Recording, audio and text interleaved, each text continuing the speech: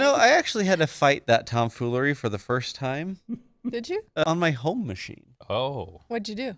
How old's your home machine? It's not that old. Oh. But Desktop? yeah, it's a desktop. It's one that I built, and it runs Windows 11. And I went to, don't judge me, I went to play Warzone the other day. Nice.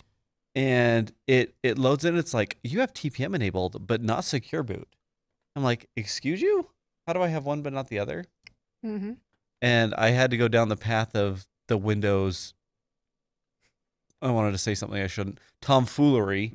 Mm-hmm. Thank you. To figure that out. Yeah. Yeah. And I had to go like reset the TPM config, like clear back to like factory default. I'm like, what? Why is this? I installed. It was brand new install of Windows 11. I'm like, stupid. Interesting. Did Yeah. you beat it? Yeah. Of course. It was just obnoxious. Did your computer ask you why you were playing Call of Duty instead of Battlefield 6? No. Okay, this is the best Chuck Norris stuff I've ever seen in my life. I just gotta tell you. When a site shows a bad security certificate, it's because Chuck Norris revoked it personally. Oh, no.